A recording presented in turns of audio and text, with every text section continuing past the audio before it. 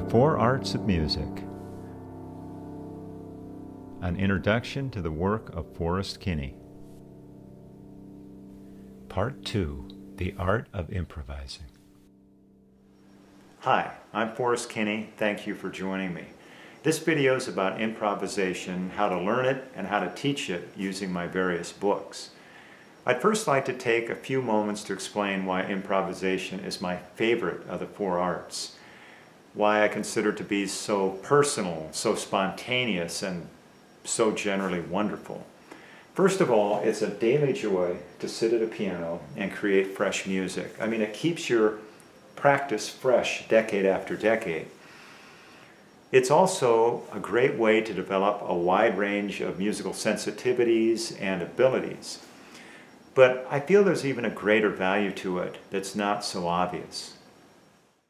In the other arts of music, arranging, composing, and interpreting, our movements and imagination are both directed by visual symbols. But when we improvise, the notes fade away. We no longer move in response to visual symbols, so something else comes in to take their place. We begin to be guided by tones rather than notes, by sounds rather than symbols, and by something else that emerges the more we improvise. We begin to be guided by inspired feelings, and these begin to direct our actions and responses, feelings that move like clouds and waves and tides. As we improvise, we dive deeper into those feelings and discover the life underneath the surface that we normally ignore simply because we're usually so preoccupied with remembering all those notes and playing them correctly. As we improvise over time, a river made of musical ideas and feelings starts to flow inside us, a river that can give us fresh music each time we sit at the piano. We discover a sense of openness and freedom in this way of music making, and the sense that there are many paths we could explore, and each way is different. All along the journey, we develop valuable musical skills and abilities, particularly the ability to listen deeply to tones.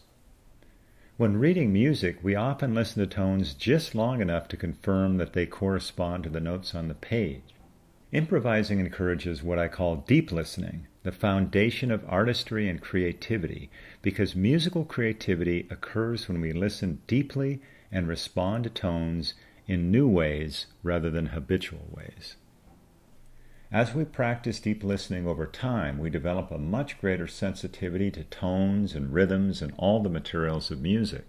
To me, the mode of A-flat Lydian is like a field of lavender, whereas the mode of E-flat Dorian is like moonlight illuminating a lake or ocean. This kind of sensitivity to the different qualities of sounds is the foundation for not only composing, but for enjoying music for a lifetime. I felt compelled to share the joy of improvising with every music student, and that's what's kept me sitting at computers, far more than pianos, for more than 3 decades, writing and rewriting books that would help others experience what I do when I improvise. But why did the world need more books on the subject? Why didn't I just use what was out there? Well, because of the way improvisation has been taught, when it's been taught at all. Here's how improvisation has been taught in the classical tradition. Basically, you're first taught how to arrange, something I explored in the previous video. So you learn to play tunes and then add chords to the melodies.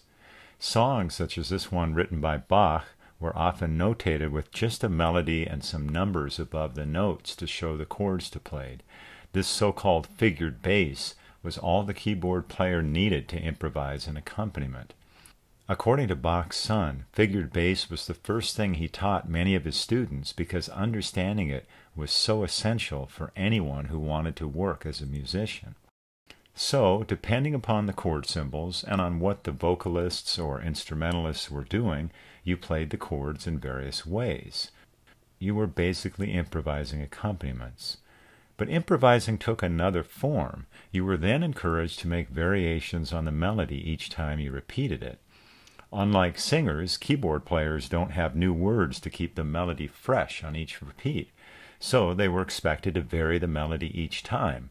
and according to the Baroque scholar Thurston Dart, those who didn't were considered to be very dull dogs. Melodic variations can roam far away from the original tune and become quite different melodies, with the chords of the song providing the harmonic foundation. This way of teaching improvisation is very practical, especially for working musicians like Bach, who worked in churches, but it's very limited in terms of the musical styles explored. A bigger problem with this approach is that it requires a few years of study and practice of arranging before a person can accomplish all these steps well enough to even begin to improvise freely. Since the majority of music students quit lessons within the first 2 or 3 years, this means that few ever get a chance to improvise. Now let's talk about the main way improvisation is often taught today. If you take a class on improvisation at the local college, it's likely to be taught by a jazz instructor teaching how to improvise in various jazz idioms. Once again, we have an approach that is quite limited in terms of its stylistic range. While jazz is all about improvisation, improvisation is so much more than jazz. For example, nearly all the master composers from Bach to Bartók were master improvisers at keyboard instruments. Robert Schumann wrote in his diary that he improvised for 6 hours one day. Music is improvised in various musical traditions throughout the world. The classical music tradition of India, for example, is largely based on improvisation and oral-based teaching. It has an incredibly rich treasure of modes for melodic improvisation and rhythmic patterns for rhythmic improvisation.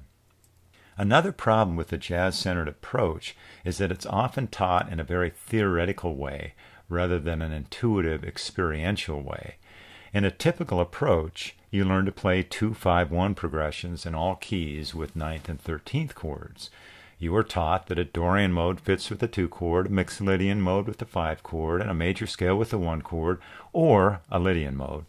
And when you flat the 9 on the 5 chord, you play with a Mixolydian flat 2 scale, and of course you will probably also want to flat the 5 with the 2 chord and play a Dorian flat 5 scale, and play the chords in a chordal harmony by playing the 11th instead of the 5th in the 2 chord, omitting the 9th from the 5 chord, and playing just the 13th and the 9th in the 1 chord.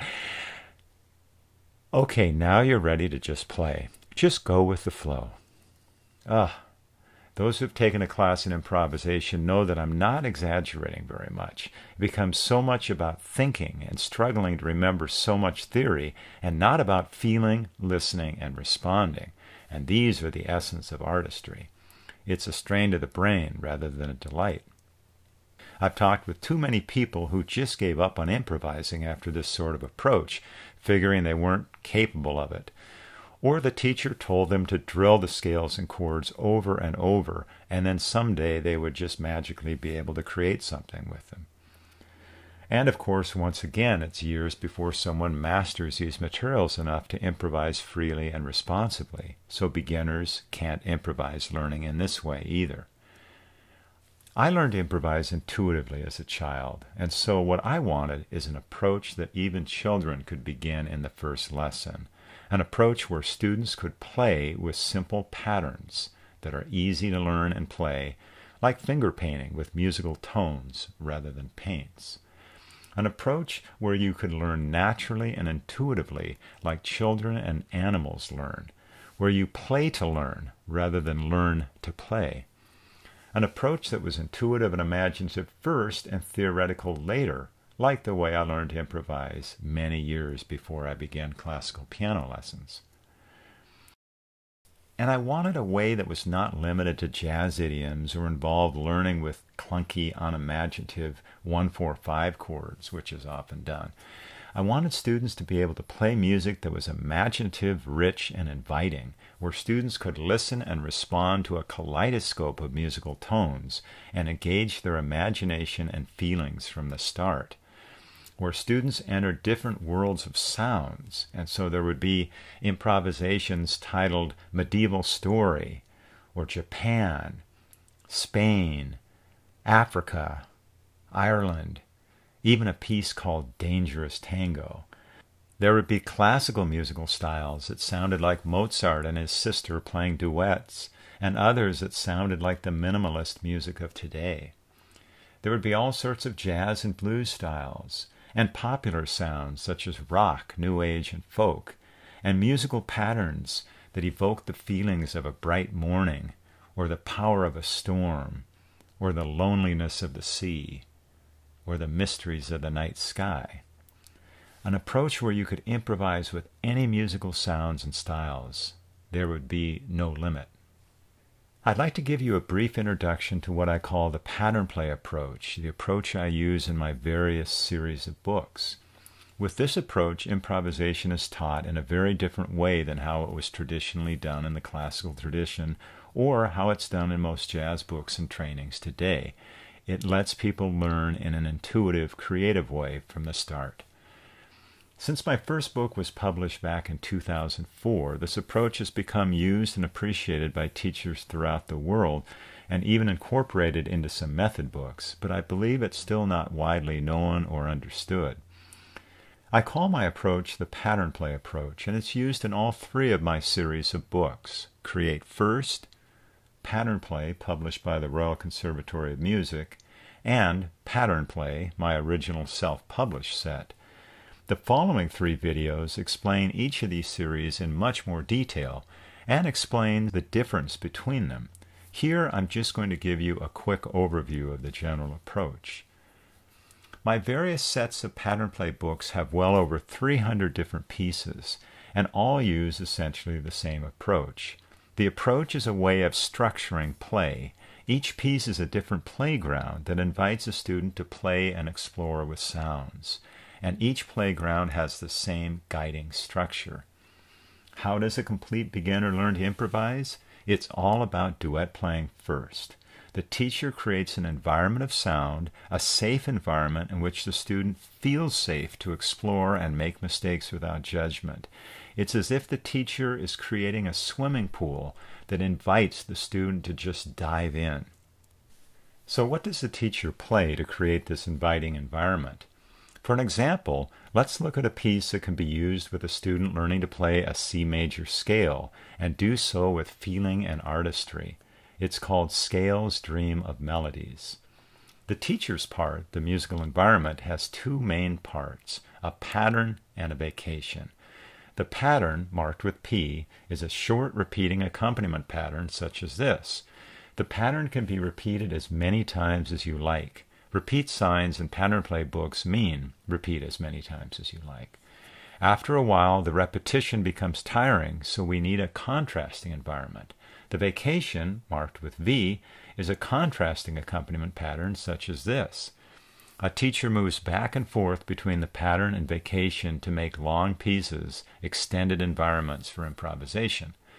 The pattern and vacation are short and simple, so the person on the bottom can quickly learn and memorize these patterns and be able to listen and respond to the student rather than be glued to the page.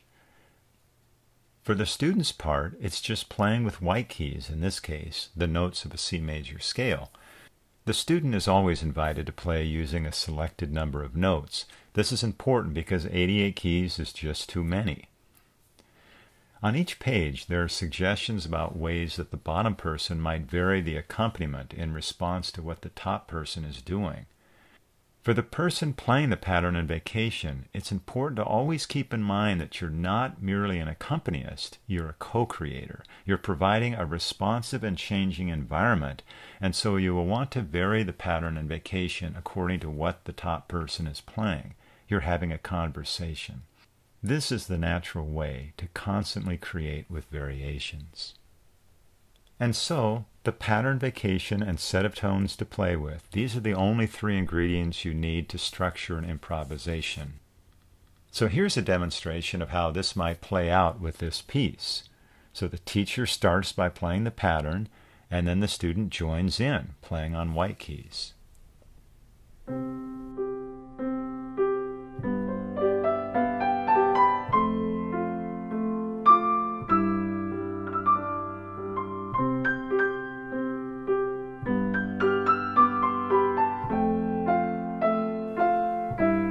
Here comes the vacation.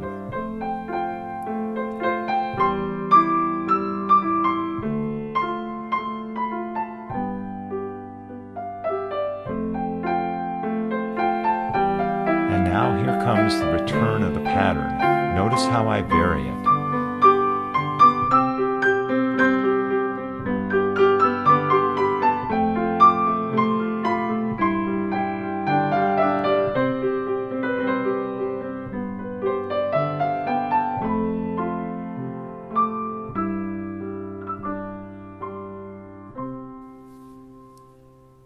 So this is a complete musical experience. And later, the student learns how to play the same piece solo. So they learn an accompaniment pattern for the left hand and a vacation, and they play in C major with their right hand. Now, some students are ready for solo right away, but beginners often need months or even years of duets before they're ready to go solo. Thank you for watching this video. I wanted to end by saying that improvisation is not just a useful skill to have. It's a daily journey that we can take each day of our lives. I believe that one of the highest purposes of art is to give us a way to discover and express what makes each of us unique. As we improvise, we feel we're exploring a wild place inside of us, a place no one else has ever traveled before. As we improvise music freely, we find a sweet place inside of us. Though the music we make may not be as great as somebody else's music, it's just right for that moment. There is no place else we would rather be than right where we are. Enjoy creating.